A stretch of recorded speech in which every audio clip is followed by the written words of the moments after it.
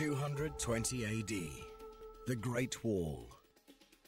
1420, the Forbidden City. 1997, Three Gorges Dam. 2002, China does it again. Chinese engineers and workers tackle one of the biggest construction projects on Earth. In the middle of the ocean.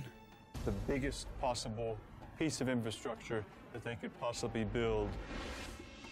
Welcome to Yangshan, on track to become the biggest deep water port ever built. A 20-kilometer quay with 50 berths, over 30 kilometers out to sea. Linked to China by the world's second longest ocean bridge, where massive cranes, a cutting-edge control system, and some very, very focused personnel are already shattering records for loading and unloading gigantic container ships, battling for supremacy in the world's biggest import-export trade. And Yangshan's not even close to being finished.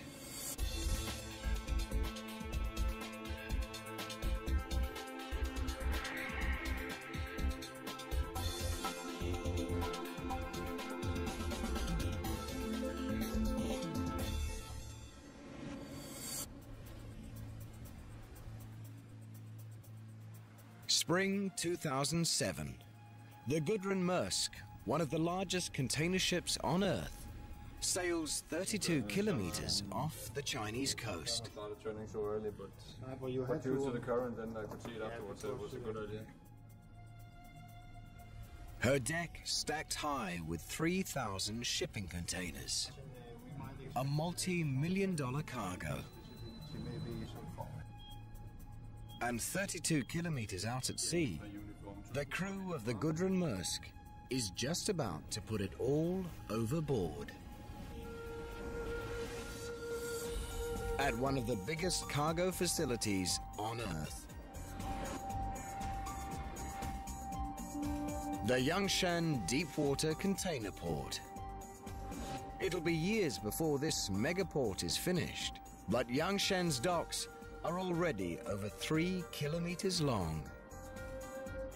On those docks, some of the world's biggest and brawniest cranes, high-tech trucks,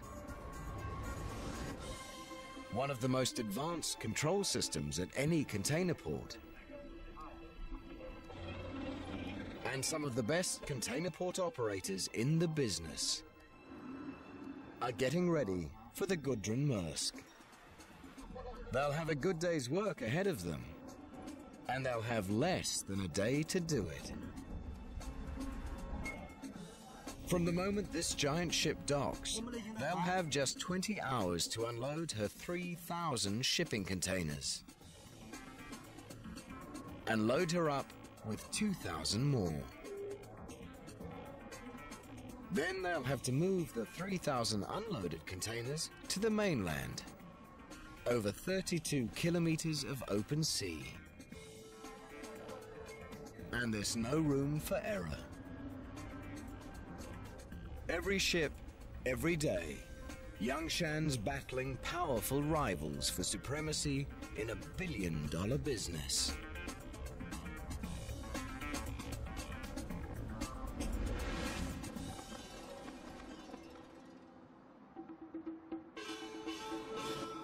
Shanghai, China's biggest city and the world's busiest cargo port.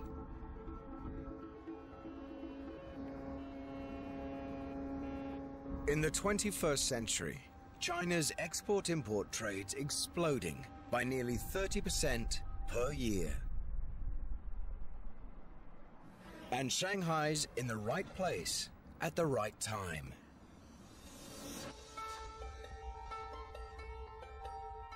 Located about halfway down the Chinese coast, right at the point where the Yangtze, the world's third largest river, empties into the sea.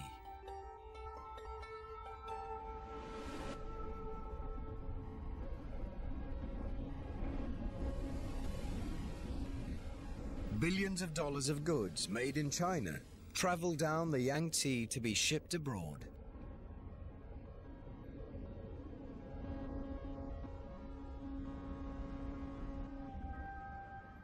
In 2001, that was 300 million tons of cargo. By 2005, it was nearly 800 million.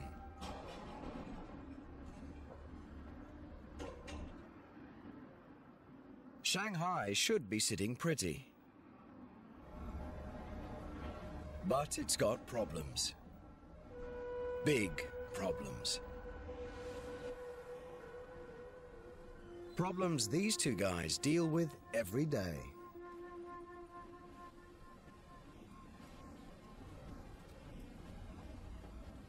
Wu Jiangwen and Jiang Wei are Shanghai harbor pilots.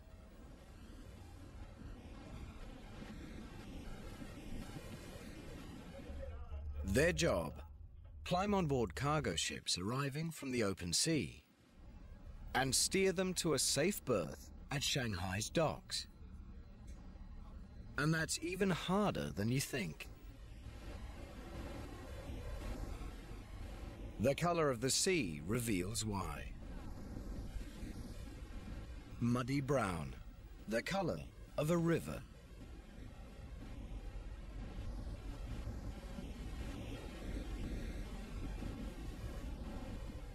Every year, millions of tons of silt wash down the Yangtze River and into the sea.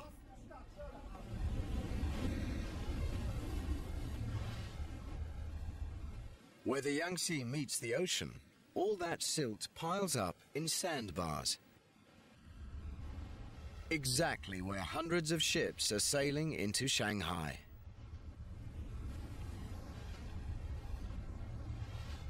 At low tide, the silted-up entrance to the world's busiest cargo port is only 7 meters deep.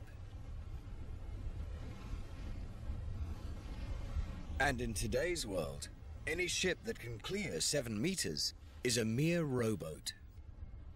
The biggest ships that come into Shanghai need 12 meters water depth. So they are very dependent on high tide.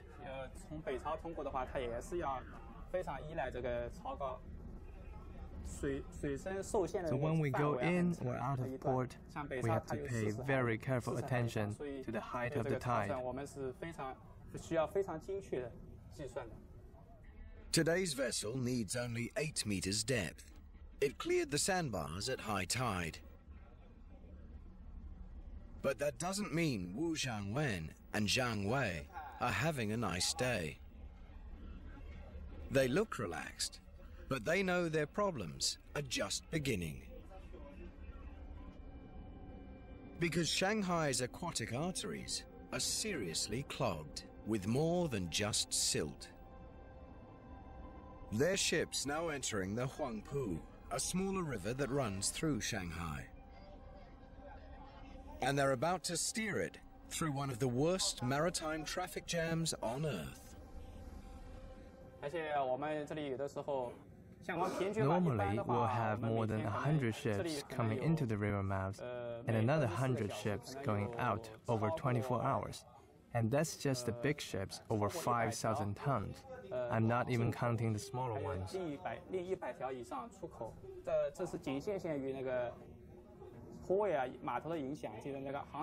It is not a simple matter of one ship following another. There are ports all along the river. Ships have to cut across traffic, so there is a lot of risk. Shipping expert Matthew Flynn compares sailing up the Huangpu to commuting to work in the middle of the Indianapolis 500. It's probably one of the most exciting and memorable journeys that any ship captain can make. That doesn't mean that he's looking forward to it. It's probably the most challenging port entrance there is. in Asia.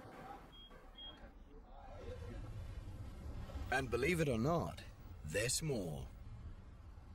If you measure the Huangpu River bank to bank, it's 400 meters wide. But our two pilots know they're working with a lot less. The navigable waterway, the waterway that's deep enough, is fewer than 300 meters wide. In some places, it's only a bit more than 200 meters. And that worries Shanghai pilots, because a moving ship needs a distance 3 to 5 times its length to turn around. To avoid a collision, a 100-meter-long ship will need 300 to 500 meters. And on the Huangpu, it isn't going to get it. For instance, the ship we're on today is 145 meters long. So when it comes into the river, it can't turn itself around. And ships don't have brakes like cars do. If you slow a ship down to avoid a collision, you can't steer it. It would just drift out of control. So if there is an emergency, there is nothing I can do. That's why everybody's glad when the tugboats finally take over and push the ship into the dock.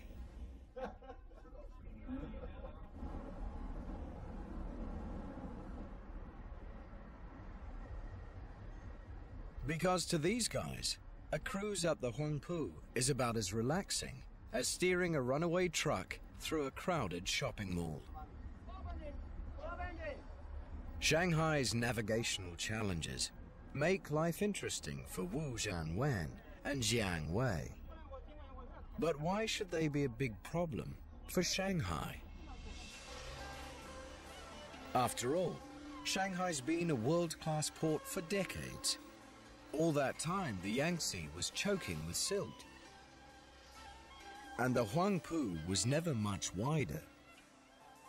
So what's changed? This has. The size of the ships sailing into Shanghai. Gigantic container ships. The most cost-effective way to move enormous quantities of freight around the planet. If they can't get their cargoes in and out of Shanghai, Shanghai can't give the world what it needs. Ships will go elsewhere, and Shanghai will be left behind. After World War II, shipping containers revolutionized the cargo industry. Unlike loose cargo, packed containers could simply be offloaded onto waiting trucks and driven away. The first ships carried only a few dozen containers. It didn't take a shipping genius to realize that the more containers one ship could carry per voyage, the more money ship owners would make. So container ships got bigger and bigger and bigger. Well, if you're making $1,000 per container that you're hauling across the ocean, it's a dollar and cents type of equation. The bigger ships that you can build, the more cargo that you can carry. In the 1990s, Shanghai built new container ports at Waigaoqiao on the ocean just beyond the mouth of the Yangtze. Ships docking at Waigaoqiao didn't have to sail up the Huangpu, and the water there was over 12 meters deep. For a time, things seemed fine, but then the ships got even bigger. As big as the Gudrun Maersk. Over 40 meters wide, over 300 meters long, longer than the Eiffel Tower, and needing deeper water than Waigaoqiao could offer.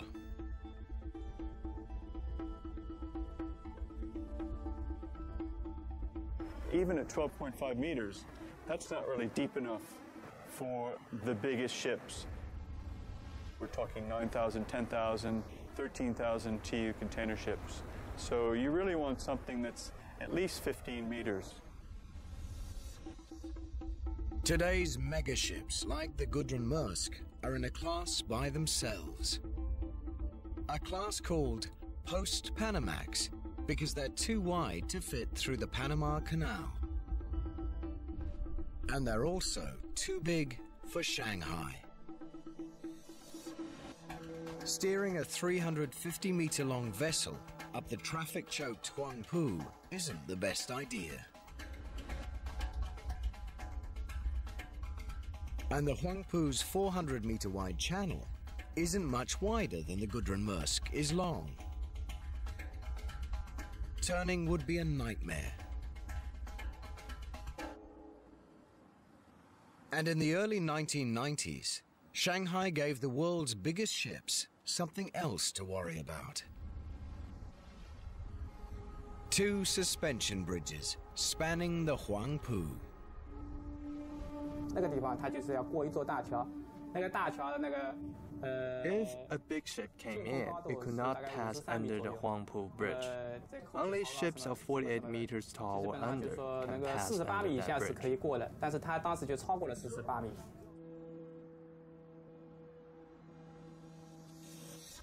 In the 21st century, 30% of the world's shipping containers were traveling on post-Panamax vessels. And Shanghai still wasn't deep enough, wide enough, or big enough to let those ships come in. Problems competing ports like Hong Kong and Singapore didn't have. As China's economy exploded, everyone wanted a piece of the action. If Shanghai couldn't handle the business, it would have gone elsewhere. 2002, Shanghai's leaders roll the dice on a bold solution. At a place called Yangshan, 32 kilometers offshore, where the water was 15 to 20 meters deep.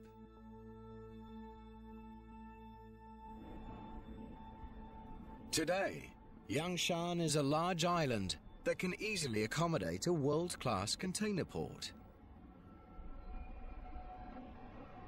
But when Shanghai's engineers chose it, over 60% of it didn't exist. Yangshan was just what nature made it. A collection of tiny islands with no room for anything but a fishing village.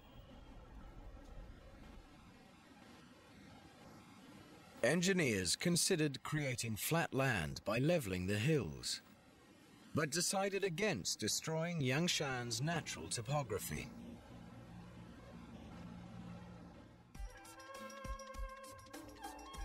Instead, they decided to build the world's biggest container port virtually from scratch.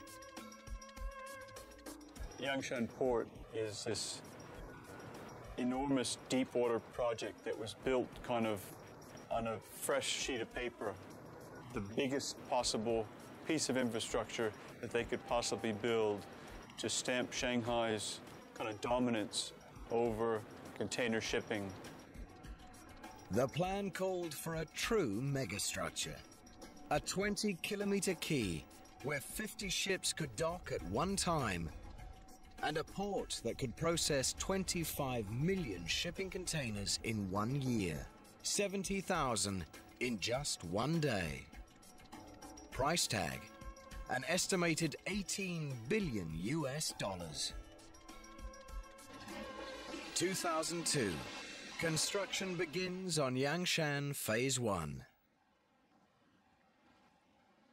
Engineers begin transforming these lonely islets into the world's biggest container port. It's like trying to tie a butterfly knot in the middle of a raging river. You've got water that's flowing 2 meters a second. These guys are up against typhoon, bad weather, fog. They're 35 kilometers offshore. There's no power, there's no water. There's probably more inhospitable locations, but there certainly isn't a tougher location to work in for such a big project.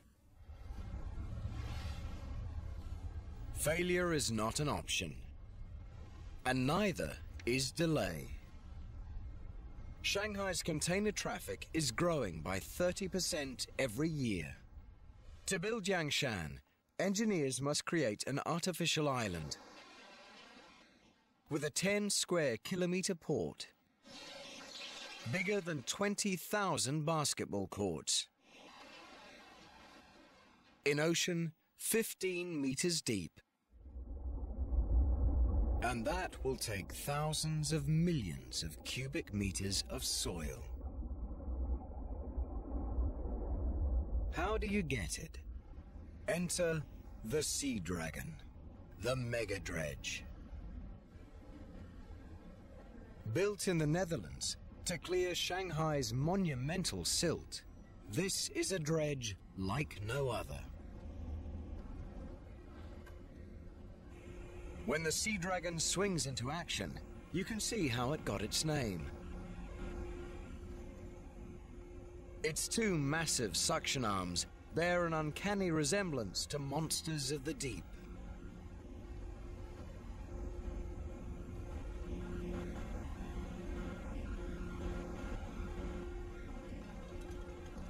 Ocean floor mud as deep as 45 meters can't escape their jaws.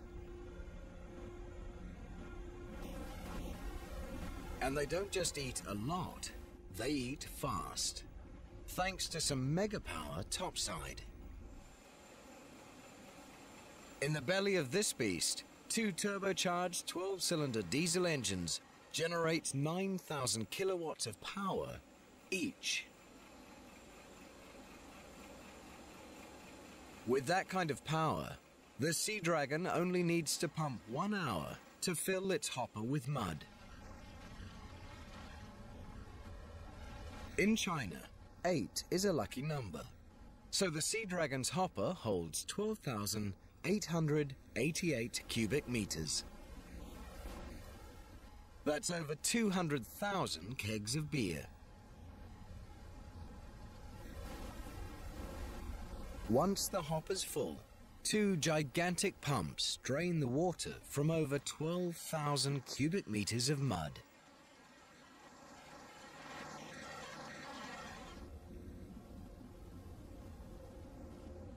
And Captain Yan says that when it's time to deliver the payload, his dredge leads the pack. Older ships can only dump sand, but the Sea Dragon can blow or spray it.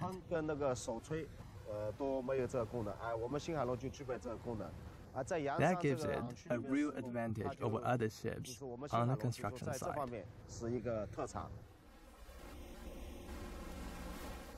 The Sea Dragon worked almost a full year just to build Phase 1. Dumping 3,000 million cubic meters of mud. Enough to fill over 1 million Olympic swimming pools.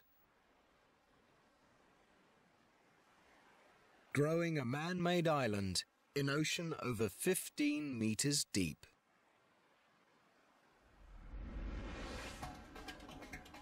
The Sea Dragon's done its job. For now.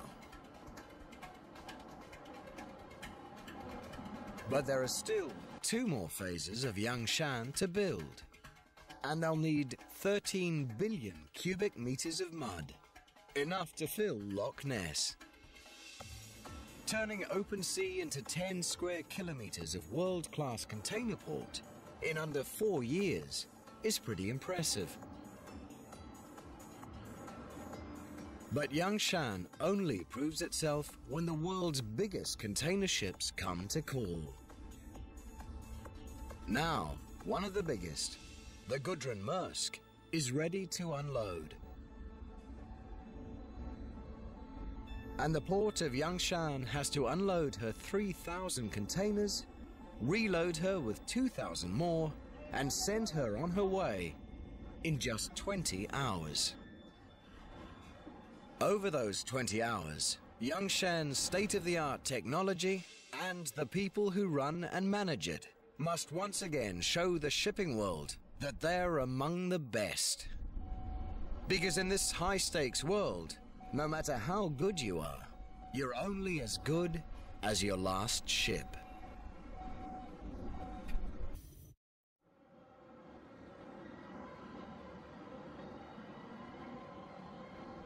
noon. Unloading the Gudrun Maersk begins. 3,000 shipping containers in less than 20 hours. Every hour behind schedule costs thousands of dollars.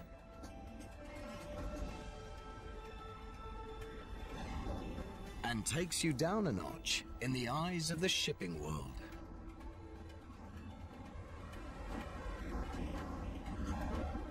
Only the best can pull this off. And Yangshan Deepwater Port has 13 of them. The STS-40 ship-to-shore crane, 50 meters high. That's as tall as the fabled Godzilla.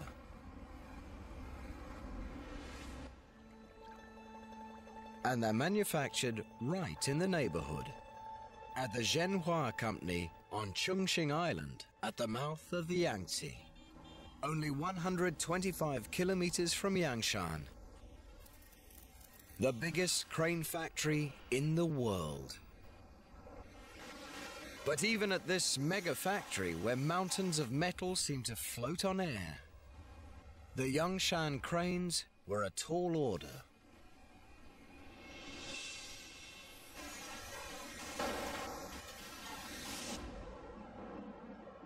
Most container cranes can lift one 40-foot container at a time, or two 20-foot ones. Yangshan needed cranes that could lift twice that many, and stand tall enough to reach them from atop the world's biggest ships. And it needed 13 of them. General Manager Lu Hanzhong recalls the excitement of winning the Yangshan contract and the anxiety of fulfilling it.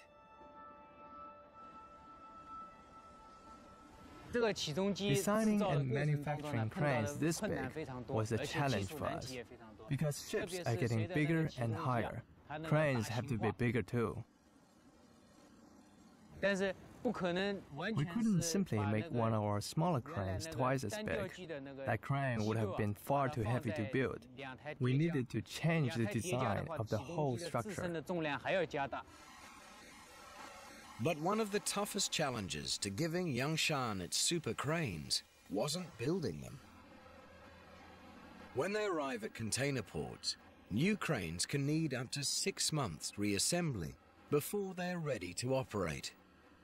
But not Zhenhua's cranes. They come with no assembly required.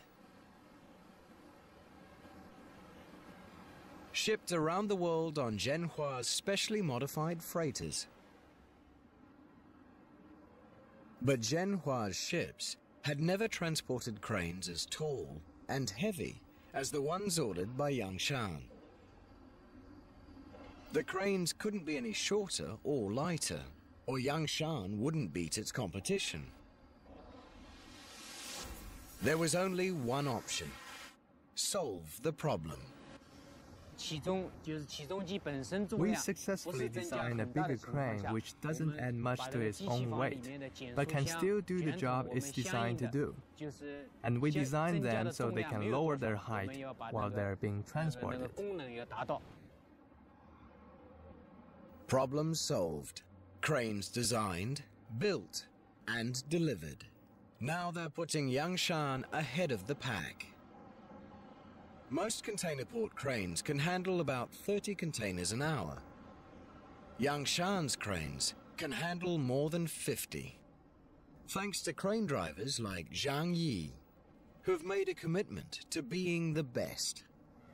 The difficulty we have to conquer is we work on night and day shifts rather than normal working hours, so that we have to sacrifice a bit, personal life-wise. I mean, we cannot just go drinking and have fun as much as we want to. We have to make sure we rest well before we come to work. Driving a container port crane is like fishing for a prize in a carnival game. Except the prize weighs 2.5 tons, and that's empty.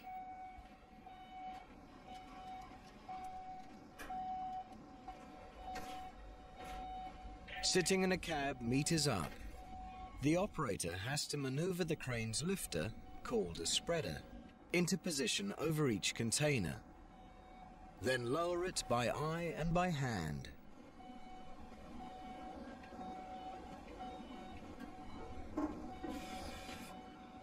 When the spreader's in place, he triggers the spreader's automated locks that grip the container and hoists it up and over the deck onto the dock below, lining it up precisely with the truck that will carry it away. And then do it again, and again, and again. And if you think unloading is tough, try loading. To load a ship, a crane operator has to position a 20-foot container onto pins on deck and slide it precisely into grooves built into the cargo hold, so containers won't move at sea. That's like trying to set an elephant down on a coin from 50 meters up, and a crane driver doesn't have all day to get it right. If containers move too slowly, ship owners fall behind schedule and lose money. But if they move too fast, they can swing out of control, endangering cargoes, people, and cranes. And a bumped container could mean damaged goods inside. So crane drivers have to develop an instinct for loading and unloading at exactly the right speed. The cranes put the containers onto trucks, which move them from the dock to the container yard.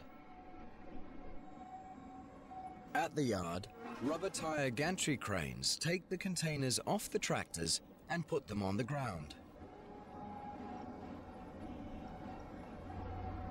But there's a lot more to this process than just heavy lifting.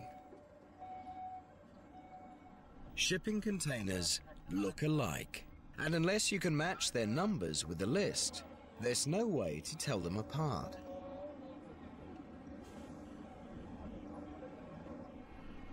From the moment they leave the Gudrun Maersk, 3,000 containers have to be precisely tracked.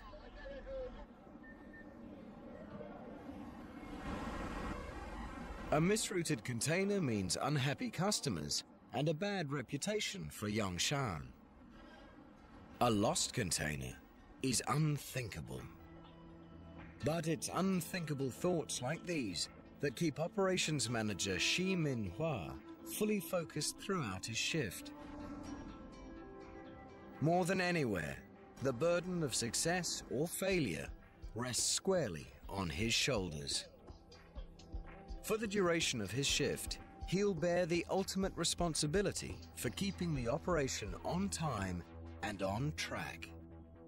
The port runs 24 hours. We're under a lot of pressure to work fast, but we try our best to fulfill our service promises to our customers. If anything does go wrong, the buck stops with Shi Min-hua. And there's plenty that could go wrong.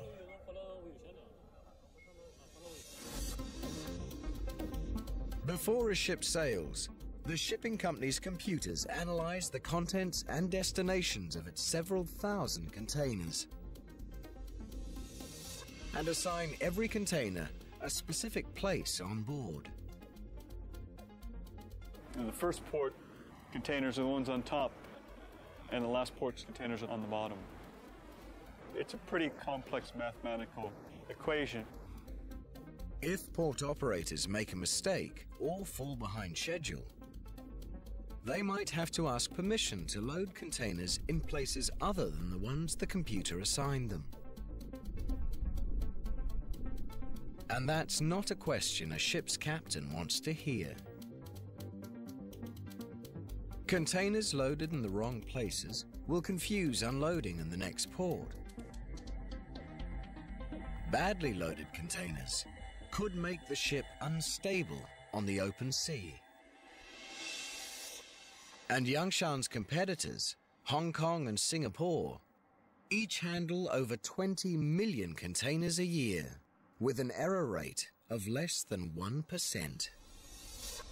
All good reasons why no one at Yangshan wants to rock the boat.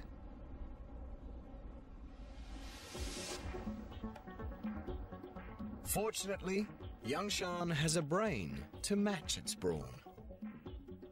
A cutting-edge control system developed by the port of Shanghai.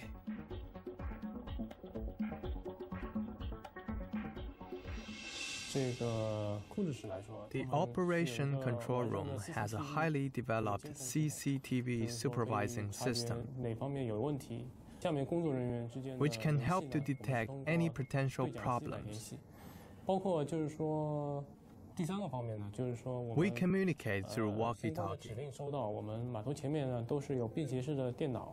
There are laptop computers on the wharf that receive a detailed operation plan delivered by the computer system. Cranes, trucks, and rubber tire gantry cranes all have cab displays electronically linked to the port control room. So crane operators and drivers know exactly which containers they're moving, when to move them, and where they go. The trucks receive wireless orders from the computer terminal in the operation control room. Portable mini computers in the trucks display instructions on what to do and where to go. The trucks we use here are some of the best. They're equipped to transport containers on the left and the right. And the driver's cab has windows on 3 sides, which allows the driver to see a lot more.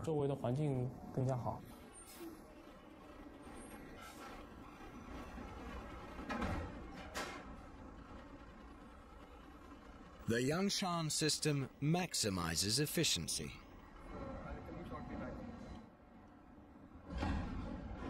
Sending ship after ship back to sea on schedule. Making crews and owners happy. So they're trying to sail at a specific time to meet a berthing window at another port down the road. Delays are just not acceptable. The unloading and loading goes on all night and past the break of day. 20 hours after she docks, the Gudrun Maersk departs Yangshan, leaving behind 3,000 containers filled with imported goods.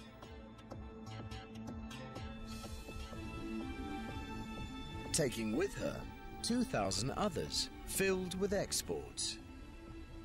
Xi Minhua and the Yangshan team can finally relax and call it a day.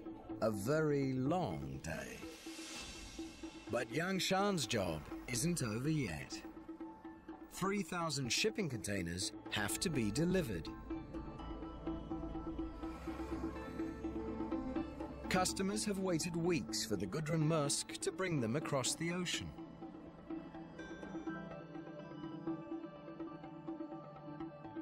And now they're sitting on an island, 32 kilometers. To compete with other world-class container ports, Yangshan must move over 20 million shipping containers per year. But how do you maintain your competitive edge when you're on an island in the middle of the ocean? you build another megastructure. The Donghai Bridge. 6 lanes wide and 32 kilometers long. More than 12 times longer than the Golden Gate Bridge. The second longest ocean-spanning bridge in the world. The longest is just 80 kilometers to the west, spanning Hangzhou Bay. Building a bridge this long on land would be tough. Building it over the open sea is a logistical nightmare. It's not like you're a steel worker building a skyscraper. You don't have electricity out there. Everything that you need to do your job has to be taken in by barge and back and forth in that fashion. Just designing the Donghai Bridge was a mega challenge. It had to be wide enough for 6 lanes of truck traffic, high enough to let some of the world's biggest ships sail underneath, and strong enough to withstand all that nature would routinely throw at it. Typhoons every summer, currents ripping past at 2 meters per second, 6-meter waves. And that's just on the surface. From the mainland to Yangshan Islands, the seabed can vary in depth from 10 to 30 meters. And it's nothing but soft, unstable mud. Not a good foundation for 6 lanes of concrete highway, vibrating with heavily laden trucks. In cyberspace, engineers tested their bridge designs every way they could. With waves, winds, truck accidents, and colliding megaships, to discover which design would best survive. In the end, they chose not one design, but 2. Most of Donghai is a box girder bridge made of over 600 concrete spans. The longest spans are the length of 4 volleyball courts. But in 2 places, it becomes a cable-stayed suspension bridge, with one span rising high enough to let ships pass underneath. And it spans the waters in a graceful S-curve, so ships passing under it can sail at angles to strong ocean currents.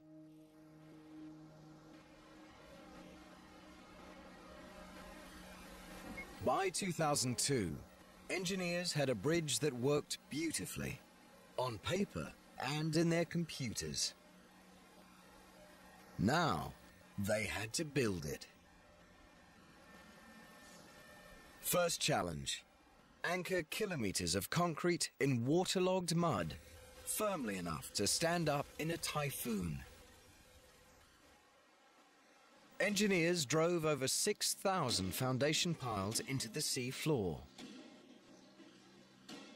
positioning them with GPS and 7 satellites within a 3 to 5 millimeter accuracy. 20 plus meters of water, then another 40 meters down below before they actually reached bedrock. Next problem: how to build 600 concrete spans, some weighing over 2,000 tons. In the middle of a sea so rough, construction's possible only 6 months of the year. The solution was not to even try. Instead, the Donghai's builders pre-built its massive spans on land and towed them out to sea. I mean, it would be craziness to try to build the bridge, you know, piece by piece in that position. And they had to actually, in the middle of the process, you know, actually construct this new barge with 1,600 ton lifting capacity to move these bridge sections into position. From start to finish, nothing was routine about building Donghai Bridge, including the workers' lives. As construction moved further out to sea, massive bridge pilings did double duty as dormitories. On 10 December 2005, 42 months after construction began, the Donghai Bridge opened to traffic.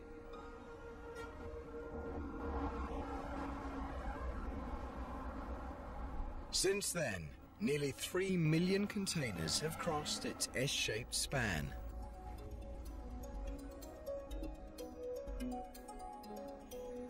Under the watchful eyes of bridge operators. From this high-tech control room, they miss nothing that happens on, over, and under the world's second longest ocean bridge. Their eyes, some 80 surveillance cameras placed along its 32-kilometer length. Electronic eyes that never close. And for good reason. The Donghai Bridge is a triumph of engineering over nature.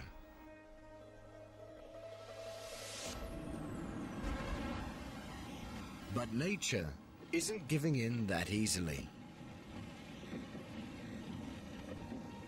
Typhoons and fog can make driving on the Donghai Bridge hazardous. In 2006, Super Typhoon Chanshu battered China with powerful waves and winds.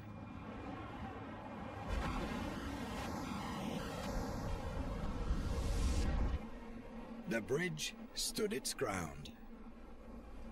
And by mid-2007, Yangshan had moved Shanghai from world's third biggest container port to number 2. Only 1 million containers behind its rival Singapore. When it's completed in the year 2020, Yangshan Island will be the world's biggest container port. Its wharves stretching an awesome 20 kilometers, with berths for 50 ships, capable of handling 25 million shipping containers a year. No city has ever achieved what Shanghai has done with the Yangshan Deepwater Port. It was a tremendously visionary project. For the city fathers of Shanghai to actually create this over such a short time frame was tremendously far-sighted. It's a very emotional issue, I think, for everyone, from the guy in the street, you know, to the city leadership, to the country leadership.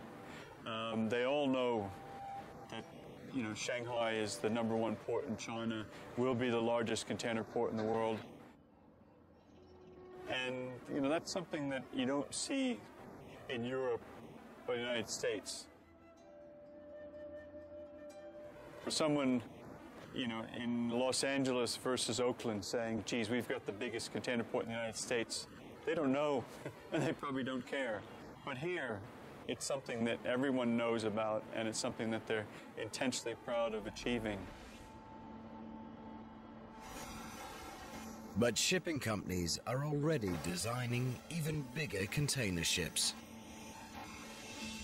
Mega ships that will demand even longer docks, bigger cranes, and deeper water.